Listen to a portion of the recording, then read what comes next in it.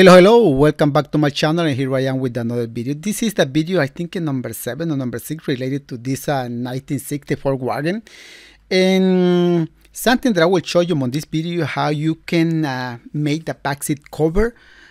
I just will give you an idea. I'm not going to show you the whole process, but I will give you an idea how you can approach this kind of job. Let me be clear, if you don't have experience doing this kind of job or doing this kind of seat, it might be hard for you, but the purpose of my video, it is to give you an idea, make your life easier, especially if you are learning this kind of trade. For those who are an expert on this trade, so thank you so much, my friend, for being here, and let's get started. That is how I received this Ford Wagon. And there is the back seat. I put burlap. Like I say, I'm not going to show you the whole process. I prepared the back seat. I put phone on it. I design. I have some video related to how you can how you can put phone on the seat. That is the design. So, and then I'm just going to show you how I cut this piece. This is just for the template. I put glue, some people put a upholstery pin just to hold that piece in place. Why? Because you're going to trace it. And based on that one, you're going to cut the leather of fabric or vinyl. See? I just put glue. I just stretch it and put a mark following the line that is underneath. Same thing right here. You see, I lift and I see where the line it is. Then I draw on top of the line that is under. And I will do that with all the other pieces. Same thing, same thing. You cut the vinyl fabric, some leftover, you put them on top, and you start drawing, copying that design. When you're done cutting, drawing all those pieces, you will take it to the table and put the leather, and then put the leather, and then on top of that you will put those pattern.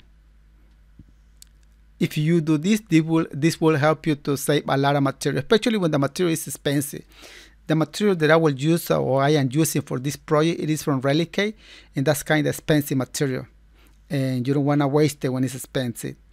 So I just cut it, and you see I am giving the extra for the seam allowance already. Got the extra, and then I just put them on there, and you can see it. And I did that with all the rest of the pieces. I cut that center piece. See it? All those pieces are there. So I just start removing one by one. You can see it. I give extra for the seam allowance. I just remove this one. And same thing with this one. And right here, I will show you. You see, this is the side panel. And this is the one where you see me tracing. This is the sheet board that I make a pattern for that one. I already have one pleat, and I will show you how I made that pleat. This pleat, it has to have 2 inches when it's done, but the stitch will be underneath. So how do you do that? First, you get a piece of foam. The foam that I will use is a 1/2 inch thickness, and then I put a mark 2 inches away from each other. This piece, it has to be done at 2 inch width, and I am drawing those lines 2 inch separate, and there it is. So because the stitch will be underneath, look, it has 2 inches. And you're going to grow 1/4 of an inch on each side. So you have to give more than 2 inches on this piece of leather. So how much will be that? Will be 2.5 inches. You're going to take 1/4 of an inch on one side and 1/4 of an inch on the other side, but the please, that's 1/2 inch. So keep in mind that.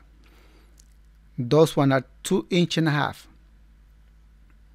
inches. This is normal. Sometimes it is more when the font it is more than ½ inch. You can see them on there. So right here, I draw a line on that leather and I fold the material exactly on that line. And then I put the line of the leather exactly where the line, that black line on the font it is. Simple. And I keep sewing straight. Sometimes you have to put font just to hold the material, and sometimes it is not necessary. All depends how big it is the piece. And I cut it and I keep doing it the same thing, and you can see it clearly in there. Fold it where the line it is, then sewing. Don't pull it, it is not necessary. Just hold it and sewing. Simple as that. You saw me putting 2 stitches. I am not going to show you the whole process. I am just give you an idea. I think I have some video where I explain this process. So I put all those stitches already. Then I put a stitch on the other end and like that. And then you can see it. It is done. So after I done, I take it to the table and put the pattern on top and use a silver ink marker, especially for leather or in vinyl. Put them on top and draw a line. Then there it is. And same thing with the other one. I will do the same thing with the backrest. I am not going to show you the backrest, but I am giving you an idea right here. My friend, those pieces that you see in there are for the backrest. You saw me cutting the bottom cushion, right? But you didn't saw me tracing the backrest, so those ones are for the backrest. I did the same thing with the bottom cushion. I bring the insert or the pleats to that sewing machine and start sewing. And you can see I am sewing ½ inch away from that mark. And I cut it, exactly giving ½ inch for the seam allowance.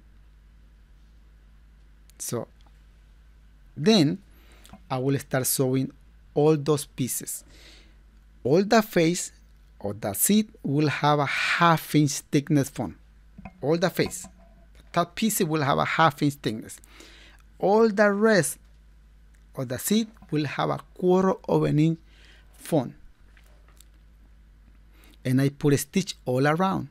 I recommend you to do this. Put a stitch all around. And make sure, you see I put some marking there, make sure when you are sewing those pieces, those marks match each other. See? Not a big deal, right? Sewing and sewing and sewing all those pieces that are going to be on top. After you're done sewing, putting the stitch around, you will have to start sewing those pieces together. I start with the center piece. You see, I am following those notches. Very important to match each other. Very, very important. Here I got the first, then I go with the second one.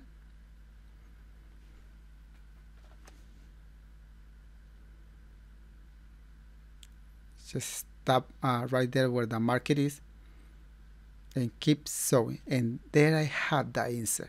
So after that, I will start sewing the center pieces of the seat. And same thing. You get one piece and make sure to those notches match. I made the stitch a little bit smaller right here. And there it is. I will put a French stitch in there. I am not going to show you the whole process how you can put a French stitch, but I will give you an idea later on this video. So I got those center pieces, and this is the outside with the top panel. Same thing. Just follow those marks, make sure match, and keep sewing. Like at that one, I will take it to the double needle sewing machine. I just need to sew in this one.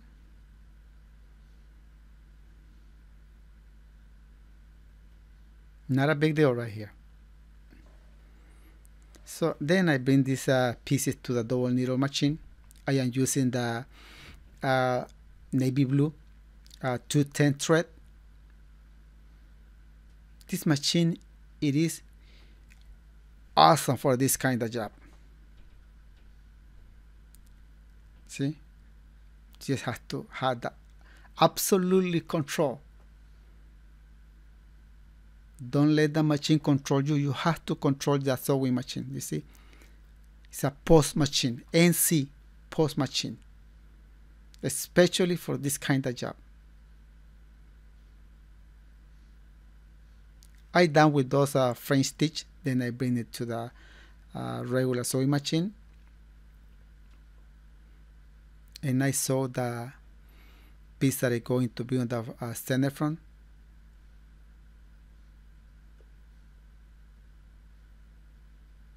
And I got this piece, and I will put a white listing in there for the center pull, for pulling, and same thing right here.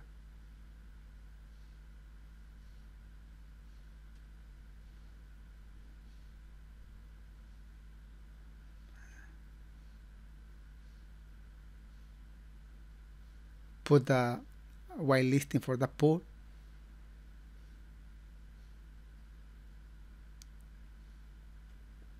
and there it is. I got the center with the insert. Then I'm going to sew the side panel.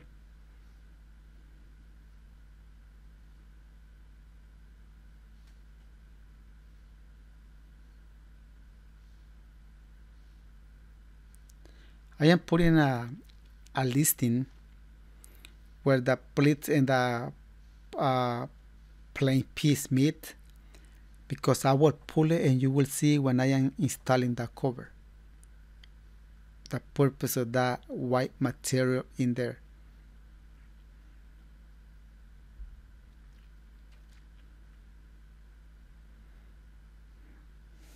So I got the face with the side panel. Then I have to put a tail, and this will be right there.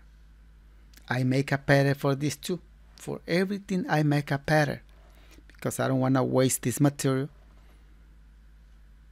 Always when you are using expensive material, when you think you don't have enough or you don't want to waste it, make a pattern. That way we'll save material. So this is a ready-made Velcro. Sometimes, once in a while, for the cheapy job, I use a ready-made Velcro. Sometimes, not all the time. I prefer making out of vinyl. So why I am putting this Velcro in there? If it is a job, it is a premium or expensive. Well, because it's just to reinforce that part of the cover. I will put some. It's like a reinforcer for the when I attach that cover to the seat frame. And I keep sewing that ready-made Velcro all around.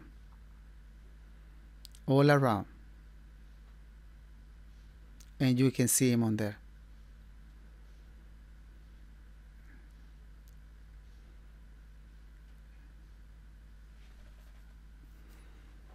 I will put a hand ring in that Velcro, and that hand ring will grab the cover and will grab the metal. I cut it right here. That is the corner of the front seat. Look, I live like 3 inches away without a Velcro. And I just have to put them on the back.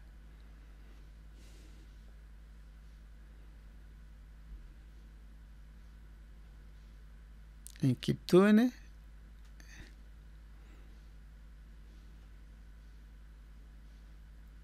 And there it is. This cover, it is almost done. So it's done. I'm gonna take it to the table. And sometimes I put glue and all that where those pleats are located. But on this time, I only will put glue around the stitch, like 1.5 inch in on that stitch. And you can see them on there. But I am putting a lot of glue. a lot. And I will let it dry at least 4 minutes. Then I will activate that glue with the hot air. Same thing right here. I put a lot of glue. See? A lot. Sometimes I use a brush to apply glue by hand in that area. So I got to see that hole on there on the phone. The white material will be in there. So I get that cover. I will use this heat gun to activate that glue. So just get a staple puller, put that material through that hole, and make sure, my friend, make sure all those stitches match with those black line on the phone. Make sure. In case if it doesn't match those stitches with that line, maybe when you put the backrest and the bottom cushion together, those lines are not going to match. So make sure to put them exactly. The stitch will be exactly on top of those black lines. I get the cover and I'm making sure. If you have to pull a little bit, I will. Right here, I am making sure match those stitches. Take your time right here. One little mistake will see a big difference. You might think, well, maybe I cut it wrong, I saw it wrong. Even if you cut it right and you saw it right, but if you're not styling right, you might think you made a big mistake cutting or sewing when the problem might be right here. So take your time right here. You see I used the heat gun to activate that glue on that area. When I am 100% sure that that stitch is exactly on top of the mark, I just create pressure. Same thing right here. I put a hot air in there, activate that glue, then I see it where the stitch it is, and making sure to put them exactly on top of that line. Then I put my hand on top, rub and making sure. This it is very, very important. And same thing on the other side. Same thing.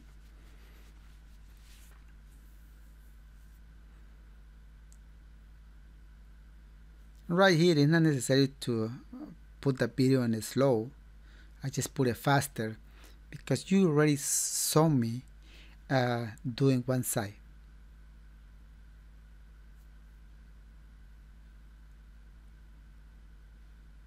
So same thing.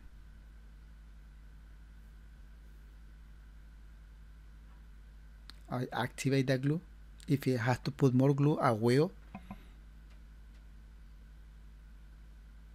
I see everything underneath, making sure those line matches.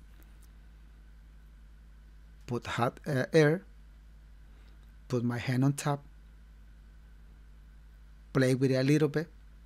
And then when I 100% sure that cover is placing right on that area, I put the front part. See?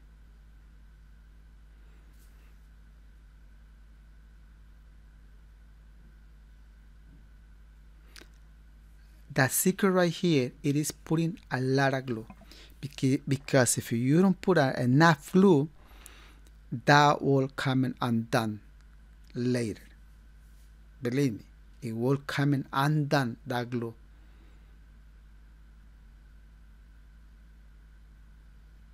I pull it, and that cover is look beautiful in there. You can see it with your own eyes. So I just put a phone on the table. Why? Because I wanna make sure don't scratch that cover. Even the table is clean, but I wanna sure because I'm going to create pressure. I wanna scratch that leather, and I start pulling that while lifting and hold the width some hand ring. You can buy the hand ring and the hand ring plier. Amazon, there are a lot of places in the United States where you can buy it. I got that side, I got the other side. So then I am going to use a pneumatic hand ring plier. I just pull it and hold that cover with the hand ring plier. And I will do that all around this bottom cushion. All around.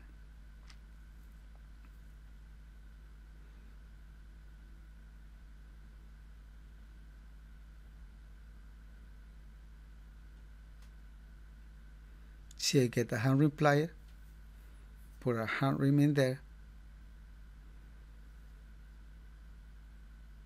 So simple, huh? This hand ring, I have a long time with this pneumatic hand ring plier. Thinking more than 10 years. And it's still working like a king. And I bought a mighty different style hand ring plier, and I don't like it. I pay less money than this one, and it start failing already. And this new one than this one.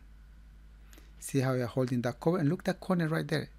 I don't know if you remember when I sewing the ready-made Velcro. I leave like 3 inches with a Velcro in there. Well, because it is that corner. And same thing, I keep putting that cover, holding with a hand ring. If you don't have a pneumatic hand ring plier, well, you can do it by hand. It's not a big deal. Tool is just make you efficient. That's all.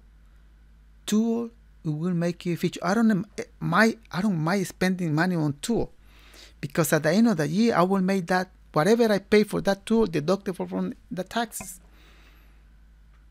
So I got this cover already.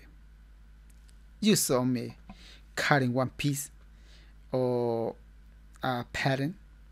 You saw me cutting some pieces of leather, sewing, and here it is. I will do the same thing with the backrest, but I'm not going to show you the whole process. I have a lot of videos related to that process on my channel, so I think it is not necessary to show you. But I will give you an idea, because this backrest is a little bit different than the other one that I have on my channel. So I make a pattern. I transform that pattern to that leather in there, and there it is, those pieces. I prepare the phone.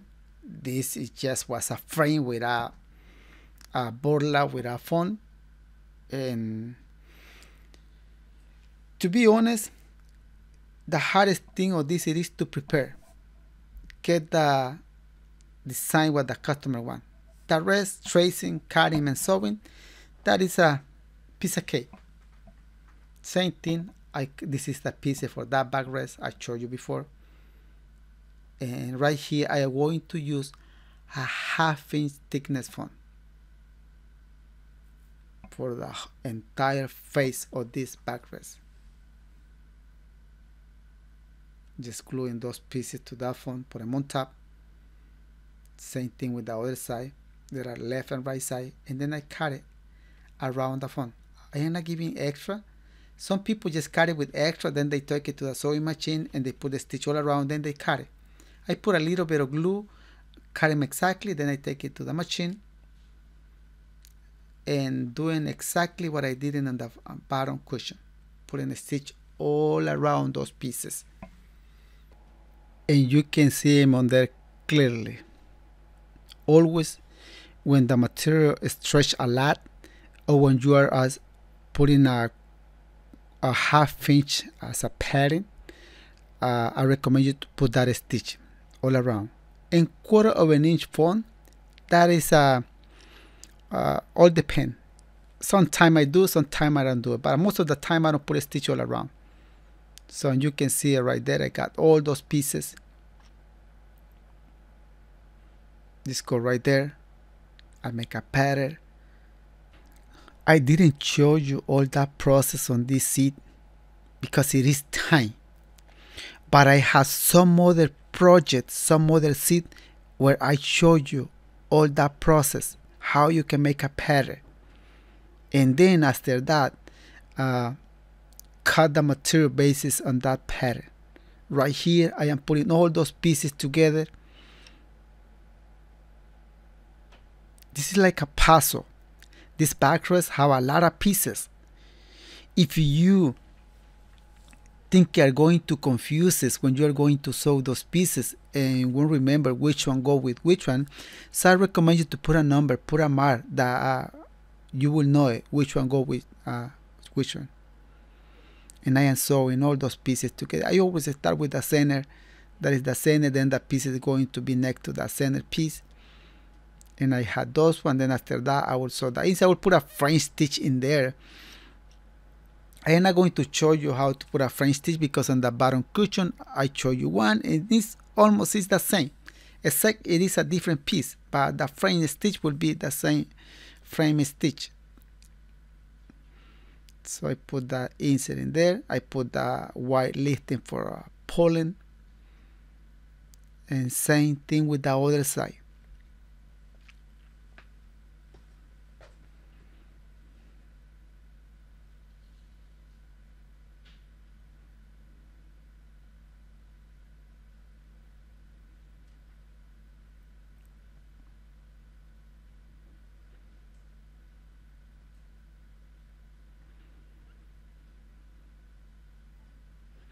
Then I got the piece, and then I do the outside. On the outside piece, on the bottom cushion, I put a French stitch. On this one, I am not going to put a French stitch, and you might ask why. It's not gonna match. It should have a French stitch. Yes, it should have, but on this one will be a crumb on top of that stitch, so it doesn't make sense to put a French stitch if it won't show. So that's why this one will have a simple stitch in there.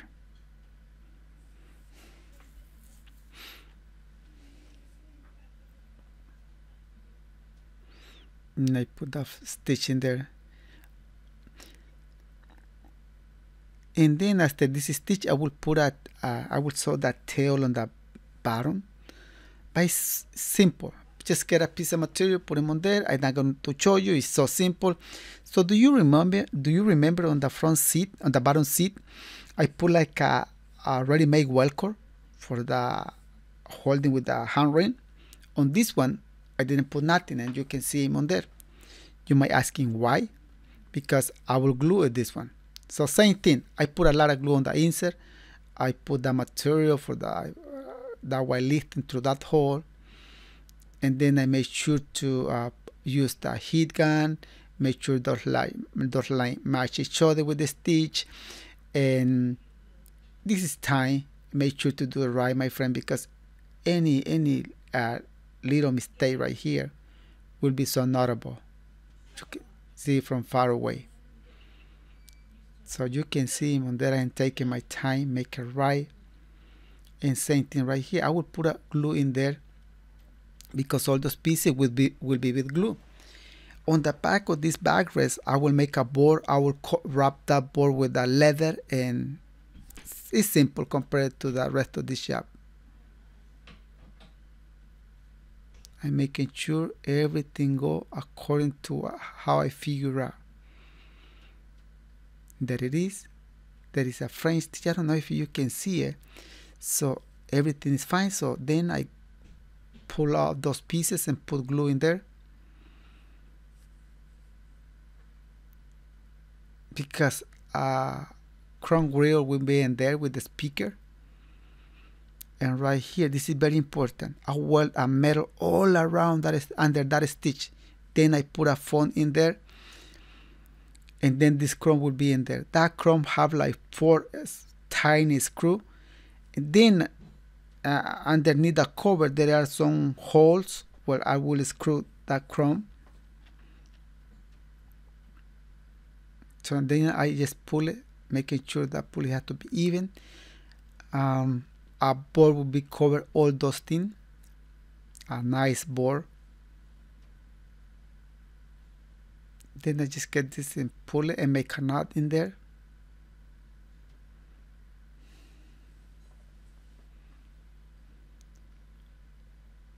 and you can see how that frame with foam it turned out so beautiful.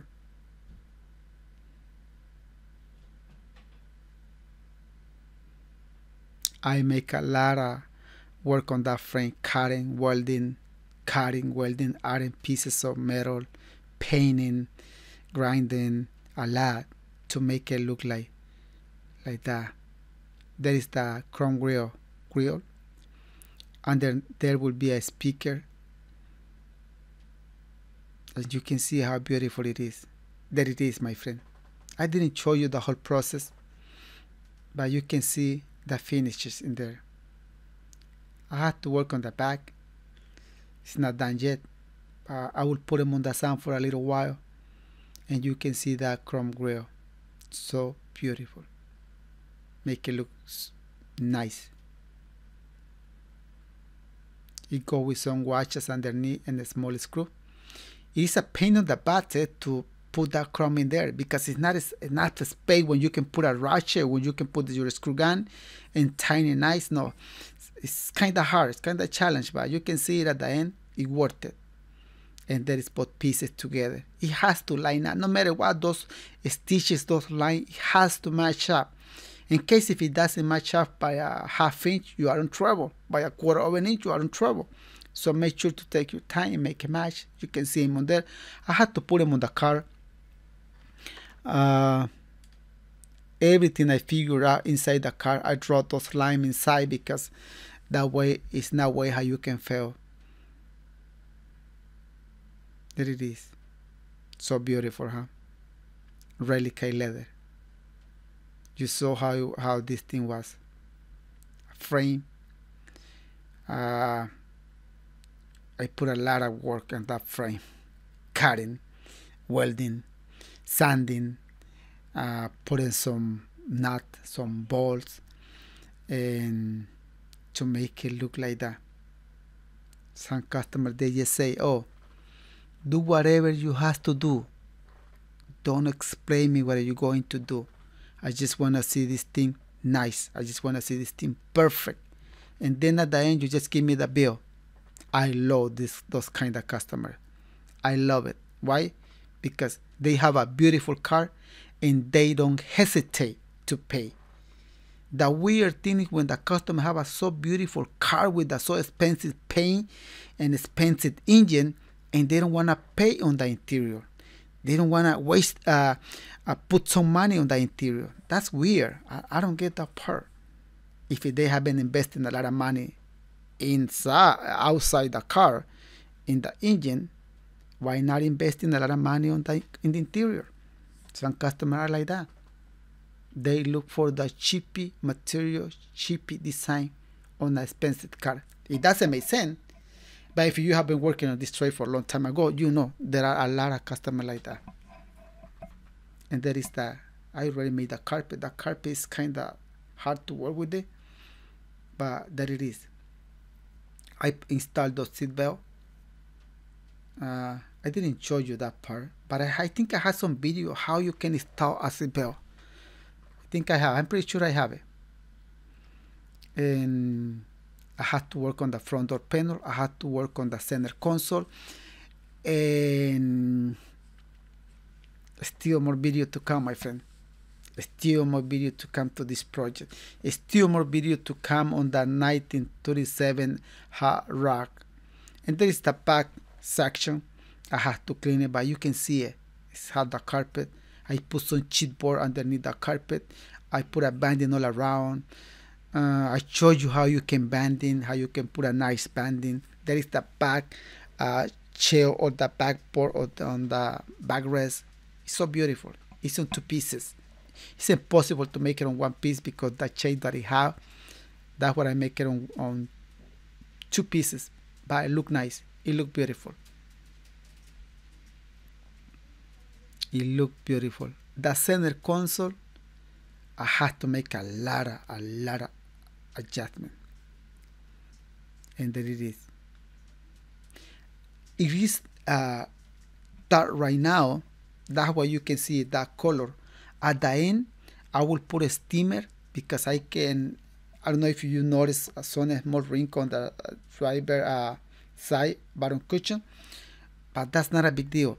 The steam will make that those wrinkle come out 100% sure. So that is nothing. I'm not worried about that thing.